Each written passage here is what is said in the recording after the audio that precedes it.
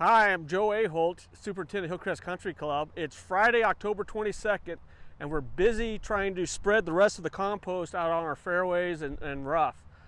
Fall is an ideal time to spread compost. Not only does it provide micro and macronutrients, but also a wide diversity of beneficial bacteria, fungi, protozoa, and nematodes. This helps break down the thatch, and that's what we're going after, the thatch up here in this upper layer of the turf. To enhance the compost application, we spray over the top of all this fish, molasses, and humates, which make the biology basically explode. And by next spring, the thatch will be mitigated and the grass will literally pop out of the ground. Thank you.